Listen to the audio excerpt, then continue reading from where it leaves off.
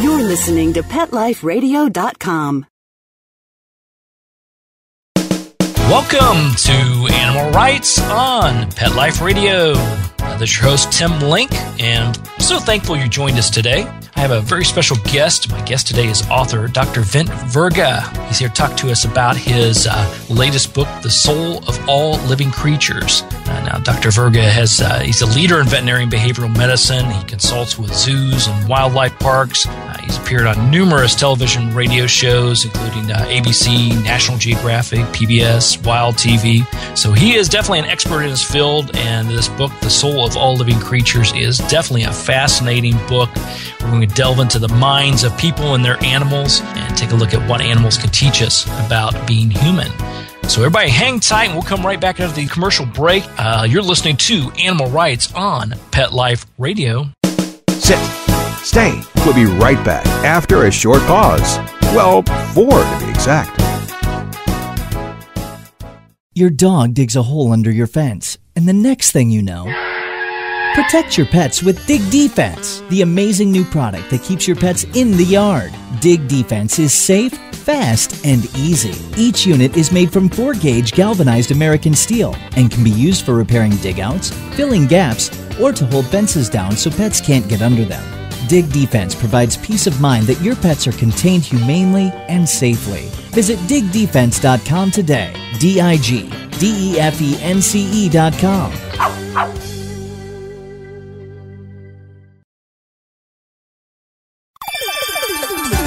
Let's talk pets on PetLifeRadio.com. Welcome back. Welcome back to Animal Rights on Pet Life Radio. Joining me now is Dr. Vint Virga, who recently released his book, The Soul of All Living Creatures, What Animals Can Teach Us About Being Human. Dr. Virga, welcome to the show. Oh, thanks so much, Tim. It's nice to be here. Yeah, well, it's our pleasure. I definitely tell our listeners a little bit about the book, because I find it extremely fascinating and taking an inside look at people and, more importantly, their animals and what animals can teach us. So tell us a little bit about the premise and storyline of the book. Well, I think the premise is based on my years in practice. I've been in practice, I'm starting to approach up to 30 years, and most of that at this point has been in behavioral practice. What I found is that we assume we know what animals tick, but in truth, I feel we've really only scratched the surface of understanding them. And much of what we think we know are really misconceptions. They aren't really true at all. So the book, The Soul of All Living Creatures, my intention is that it helps readers to discover the complexities and the nuances of what animals think and feel, so that we can have deeper relationships with them as well as with each other. So the book basically draws on the lessons I've learned from working with animals, both dogs and cats and other companion animals, as well as zoo animals, through the years, and what they have taught me about myself and my relationships with them, what they've taught my clients and the people with whom they either live or are in the care of. Explain just a little bit about the differences or the nuances and the similarities between a veterinarian behaviorist and what we would typically know as a traditional veterinarian that treats the ailments of an animal. Sure. Well, a veterinary behaviorist, to become a veterinary behaviorist, it requires that you be in practice for a certain number of years or serve an internship more intensively, so that someone has a grounding in general veterinary practice in traditional medicine. And then to do a behavioral medicine residency, which is allows you to specialize. What it basically involves is spending 3 years nowadays in intensive behavior-focused work. Some of that is in research. The research is strictly clinical. It isn't in a lab somewhere dissecting brains by any means. It's not invasive research in any way. Instead, it's research that in some sort of practical way, working usually with companion animals, sometimes with livestock or more exotic species. And it also requires an extensive amount of work in a teaching hospital or in a behavioral practice type setting with a mentor, conducting rounds and working day to day with clients under the guidance of somebody that's already specialized in behavior and has become board certified in that specialty. And then a huge amount of academic work, so that by the end of the 3 years, a veterinary behaviorist has a real appreciation from everything about the behavior of across species, from lions, leopards, elephants, big cats, apes, down to rats and mice, frogs, reptiles. And knowing them on a behavioral level as a species, how they interact socially, or what would be called the ethology of the species, all the way down to the molecular level, and how neurotransmitters work, and everywhere in between, from our cells to our individual nuances and idiosyncrasies of behavior. It seems like a lot to put on a plate, and it quite honestly is. It is a lot. Yeah. Well, you've got this giant plate here, so I'll look at it as this way. You've got this giant plate of all these great goodies. It's like sitting down to dinner and you got all your favorites there. What do you do with that? I mean, how do you decide, okay, what should I focus more with the client from a clinical standpoint, or is this should I break it down to a more simplistic approach that they can apply to their animals on a daily basis? How do you sort of decide what to start when you get your main course in front of you there? Well, the way in which I do it is I pay attention to what the individual client is. So if that's a dog or a cat owner, what I'm doing is asking what their specific needs are, and also listening and watching and looking between the lines. And then also reading between the lines, I should say. And then also watching their animal. And then trying to put together, okay, based on what my client is telling me, what their needs are, how do I best go about trying to help them? And it varies from animal to animal. In a zoo setting, it really is no different. I'm listening to the keepers, the people that spend their lives every day for a good 8 hours a day or more caring for that animal, and that's their primary responsibility. And listening to what they're watching, noticing, and what it is that they're asking me to try to help with. And then it's a matter of, it's that interesting line between science or medicine being a science but also an art. So at a very real level, it's something that's developed, I feel, intuitively through practice and experience. I love that, intuitively. So you take all the knowledge you had and you blend that with your intuitiveness, your feelings, your gut feelings, the intuitive part of you, to come up with solutions to help animals, help people build a better bond. Absolutely. Back when I think it was freshman year of veterinary school, we were starting to get introduced to how to read x-rays, how to interpret lab results at a very, very early stage of our career. And I remember a professor, or more than one professor, teaching us that an animal doesn't walk on their x-rays or their lab work. And what they were basically saying was, all the analytical tests in the world are not nearly as powerful as your medical intuition that you develop over the years. I look at it with behavior. I look at it beyond just a medical intuition. It's a feeling from working with the animals. Behavior is a science, but it also is a very subjective science. So it is open to interpretation. There are no blacks or whites. And a lot of it depends upon the skills and experience of the person that's been working with the animals through the years. Absolutely. And when you talk about the person that's working with the animal throughout these years, whether it's a domestic situation with a pet, we'll call it, or it's at a zoo or aquarium on more of a professional level, when you're dealing with a behavior challenge, what does it boil down to? Do you find out that a lot of the challenges come directly from the animal, or is it people-driven? Do people cause more of the issues than the animal do? Well, Tim, I think it's actually both. I think that there's a fair number of animals that I see that people contribute to the behavioral issues that we see. And in some cases, quite honestly, there is no real behavioral issue. It's more a matter of what expectations we're placing upon an animal to adapt to our human situation. For example, if we would just talk about cats as an example, and litter box issues. When I used to do family companion animal behavior practice, a large percentage of the cat cases that I saw for house soiling outside the litter box were because expectations were being placed upon the kitty that weren't realistic with a cat's normal behavior. The litter box environment, or the specific substrates or types of litter that were being used, and disturbances or the privacy that they were being afforded, the opportunities that they were given, all place expectations on an animal that sometimes are outside what would be considered part of their normal behavior. And all they're doing when they're eliminating outside the box is following more what their normal behavioral repertoire, if I could use that word, would be. Yeah, and do you feel also with it, especially in this case with the cat, is it, cats are so brilliant. I tell my clients this all the time. There's very few animals out there that you can sit down in a plastic box, put some sand or litter in there, and they know exactly what to do with it. But, I probably, even, with my consultations, I get called on that problem probably more than any other problem. And what I find is that cats will stop using a litter box in a lot of cases as a notifier to let you know that something's wrong. Would you agree with that? Oh, absolutely. And even when we're dealing with both with elimination purposes or from an elimination perspective, but also kitties use their excretions, urine and poop, if I could put it bluntly, sure. As ways to communicate. So they can also use them as a means to mark, and they can remotely communicate to us, which would be part of their normal feline behavioral repertoire again. So I fully agree with you about that. Yeah, and it's just up to better understand, is there a physical problem going on that they're trying to make you aware of, or is it an emotional or a mental thing, or is there just something you're doing as their human companion that you're not doing well and you're not doing right? Absolutely, yes. Well, tell me a little bit about then the bond itself. What is it about animals that allows us humans to feel such a strong bond with them? Well, that's interesting. I'm not a researcher in that field. I've looked at the research out there from anthropologists to historians to veterinarians to psychologists, and it's a fascinating field that's very, very complex. But what I can tell you is that this attraction that we humans have towards animals dates back to our earliest origins as a species.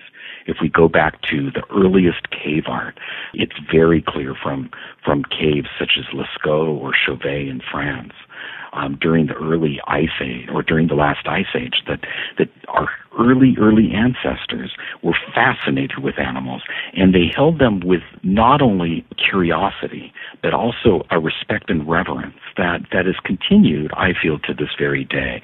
I think that same fascination is what ultimately motivates and inspires us to bring animals into our lives. And what I feel we're actually seeing when we look at animals is that we're seeing a reflection of ourselves. We tend to think as humans that we are not animals, and yet in reality we are. We've evolved differently, but we are an animal species. And just like any other animal species, we have a lot of similarities that I think that we tend not to recognize. That's a key element of the book, is to look at those similarities and to look at the lessons that we can learn about ourselves from the way in which they live in their lives. When you talk about those different or those similarities, whether it's animals feeling love, compassion, sorrow, all these things we experience, they experience as well, correct?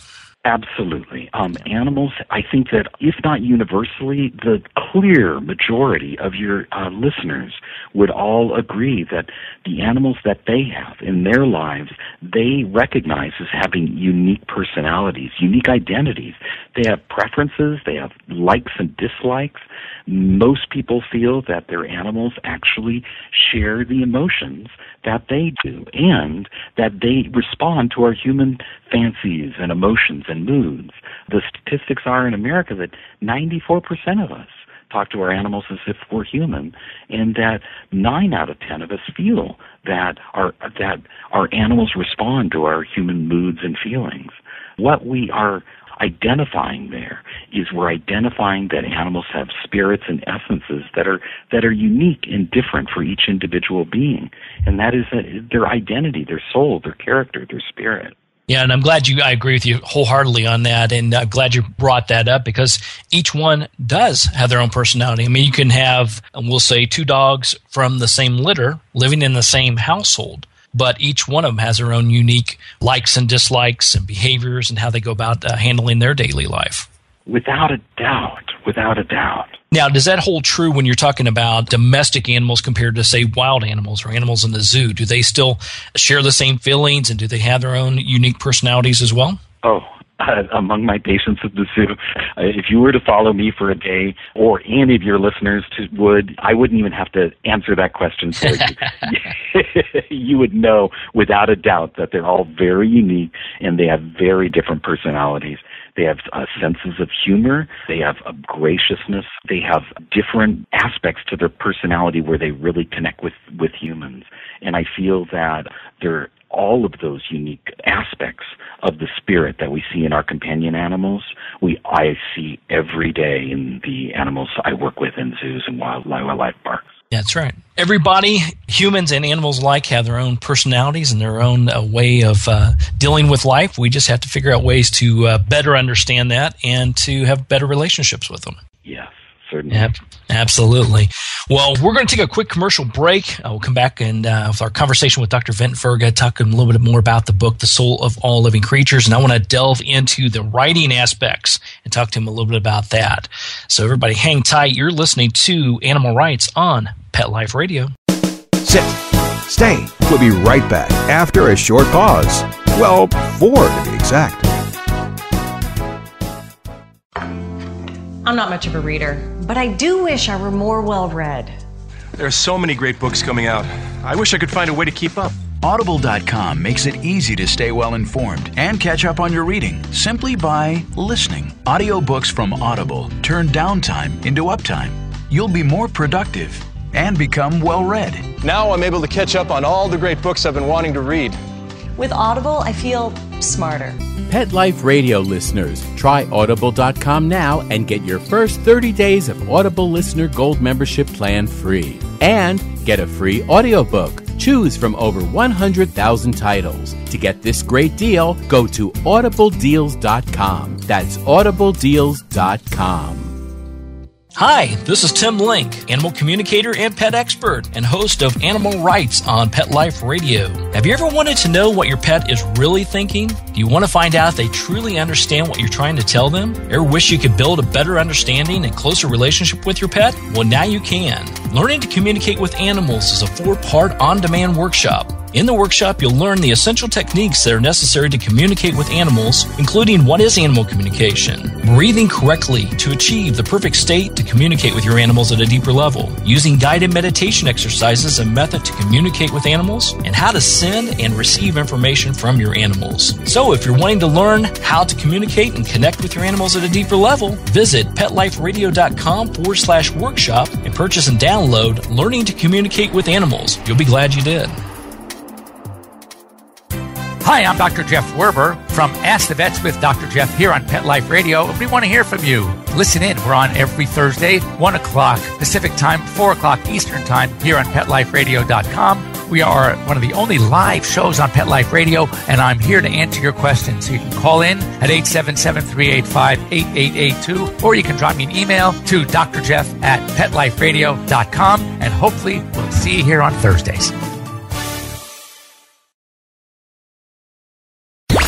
Let's talk pets. Let's talk pets On Pet Life Radio. Pet Life Radio. PetLifeRadio.com. Welcome back. Welcome back to Animal Rights on Pet Life Radio. This is your host, Tim Link, and I'm here with Dr. Vint Virga, talking to him a little bit about his latest book, The Soul of All Living Creatures, What Animals Can Teach Us About Being Human. Now, Dr. Virga, tell me a little bit about, as far as writing the book. You got all this wonderful knowledge, 30 years plus experience, all these great stories to tell. What made you wake up one day and say, hey, I ought to write a book? I don't think I ever woke up one day. It's actually been a passion of mine to write for many years. And it was at the gentle but persistent prodding of my wife and daughter and my staff at work that finally said, you know what, I think you need to finally restructure your practice so that you give yourself the time to write. In terms of actually sitting down and doing it, it's been such a journey to step into a world that is so different from the world in which I work day to day with animals. And it's been filled with amazing struggles that are totally new to me, but also incredible highs and joys from finally being able to put down in words the types of things that I talk about with people one-on-one. I see them connecting and identifying with when I'm meeting with a client or a keeper at a zoo. Absolutely. So elaborate a little bit more on that. What would you say are some of the ease of putting together the book and writing the book, and maybe some of the challenges? Were the biggest hurdles you had to overcome? Well, some of the joys in writing the book were being able to set out in writing some of the misconceptions that are dominant in our culture about animals and our interactions with them, and offering a totally different perspective from the perspective of a veterinary behaviorist in both companion animal and zoo practice. But beyond that, just the challenges, I would say, were I tend to be very precise in my language. And so it was definitely a challenge to switch from writing scientific articles and presenting to veterinarians to presenting things in a much more artistic fashion so that I could create a book that my hope would be very compelling and engaging and interesting. And that was a several-year process. I'm learning how to really express myself and giving myself the freedom. I don't have to cite every single reference, but instead could actually just allow the words to flow in a much more conversational and fun tone. Based on the feedback I've gotten, I think hopefully it's been successful in being entertaining and engaging and, as some would say, a page-turner. Yeah, absolutely. Well, you've done a great job with it. I think you've accomplished what you set out to accomplish with it. Now, by putting together the book and learning these sort of new techniques, new ways to sort of break it down to the common man, I'll call it, to make sure everybody understands. Do you think that helped in your practice? Do you think that's helped you help people better understand? Well, I think that it's helped me reach out to a much larger audience, which was really the inspiration for the book. To talk with people one-on-one and to see how their eyes open to a fresh new perspective. You mean my cat might be thinking this? As we were talking about earlier, if a cat's eliminating outside of a litter box, or why is it that my dog wants to stop and sniff at every lamppost? What are they smelling? What is my dog hearing when he's barking in the middle of the night that I'm totally oblivious to? Why is it that when I go to the zoo, I see the zebras doing this and the wolves doing that? To be able to talk to a larger group rather than one-on-one was I think, one of the big motivations and gifts of the book. There you go. It sounds great. Now, I have to ask you this, from what you mentioned, your wife and your daughter. I'm assuming they go to the zoos with you to visit the wonderful animals. Certainly, my daughter has more than my wife. My wife's a veterinary dermatologist, so she's often in the clinic while I'm at the zoo. So she's getting a fill of it, knee deep into it. Well, with your daughter, does she ask you every time you cross a particular animal, what's that animal thinking, or what's that animal doing, or why is he doing that? Is she very inquisitive when it comes to that? We tend to talk about those types of things oftentimes on the ride back home or later at dinner or the next day sometimes. But I also think that at 10 years old, she's, and having been going to zoos now for, I think 6 years, I think it's amazing to me how much she's picked up on intuitively. So now when she looks at an animal, instead of asking me a lot of times, what's that animal thinking or feeling, now she's asking me a lot of times, was he doing this because of this? Or what did you think about that? This is what I thought. And I think that we all, it's not like my daughter has some unique talent. We all as humans have that talent to be able to become more sensitive and aware and focused on interpretive in a much more meaningful way of what our animals are doing. If we only are willing to give a little bit more energy and dedication and focus to it in the day, it doesn't take a whole lot to become more aware and sensitive towards the animals around us. Absolutely. And, I always tell my clients, slow down, take a breath, spend some quiet time with your animals, and what you're picking up, your intuition, the things that you're feeling, more than likely are spot on. Oh, well said. Perfectly said. Fantastic. Well, tell me then, when we're talking about writing a book, we've got the book, you're out there promoting the book and getting your word out, getting the message out. And I spoke a little bit earlier about your many TV appearances. What do you think the challenges are? Do you find one method of medium a little bit more challenging, speaking compared to television, compared to writing? How does that all come into play? Well, I think it's all a matter of just changing gears for me. I will tell you, in all honesty, I'm a classic introvert, so I feel like anytime I do anything, talking with you on the telephone, I'm putting on a hat that is new and different to me, but I like doing different things. And so I feel like each different step, whether it be reading on the book tour or being on radio or on television, is a new opportunity. And at this stage, to me, it's all still very exciting and invigorating and fun. And I can't imagine it ever would be anything different. I would agree with you on that as well, because even each situation is different. Because you can be on a book tour, press circuit, whatever it may be, and you go into one television station, say in Des Moines that morning, and then 2 hours later into a different network, and the questions they ask you and how they handle things and your approach, you're trying to keep it direct and the same, keep your pitch going, but it's different each time, so you have to sort of be on your toes. It's so different. It's so different. And it's the same in working with clients, even when we're dealing with behavioral issues. I'm sure you find the same, that even when you're dealing with an identical behavioral issue in two different animals, the clients, the individual animals, the scene in which they're living in, all directly impact how we go about working with the situation and solving it to the best of everybody's needs. Yeah, and would you say, without pointing fingers at one gender or another, is there a particular gender that accepts your thoughts and your recommendations more than the other gender? Wow, I don't know if there's specific statistics out there yet. I can tell you that when we're talking about the types of issues of sensitivity and awareness and all that, what I've been told is that it would have the book's going to have more appeal to a female audience, and yet I feel like I've talked to countless numbers of men of all varieties of ages, from college students all the way up to elderly gentlemen with their cattle or a single cat living in a cottage on a farm, that all identify and relate to what we're talking about, what I'm talking about in the book. And that, Tim, I think it's because it draws back ultimately to that kinship and connection which we all have, that special bond which we've shared with animals. That isn't a gender-specific trait. That's a human trait that I feel that clearly, it's not even a matter of feeling, that clearly we all of us humans have.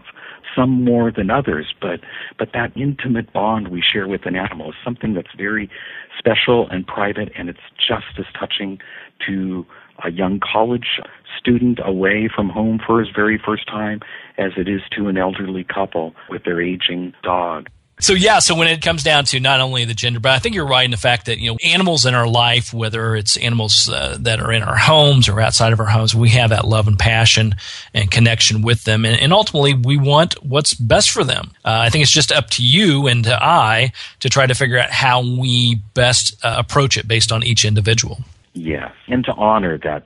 And I think the starting point is honoring that special connection and realizing that what we have with that animal is worth investing our time and energy and attention towards. Yeah, absolutely. Well, I tell people all the time, it's I never like to break things down from a dollar or a business standpoint, but animals are just huge parts of our lives. We spend a lot of money on them and time on them. So why don't we do it the right way? Why don't we spend more time to better understand them and look at it from a relationship standpoint? Yes, and I think the starting point with all that is really trying to step into the shoes, or may I say paws, of an animal that we're close with, and trying to really open our eyes and our ears and all of our senses to a perspective that is not typically something we take in our day-to-day lives.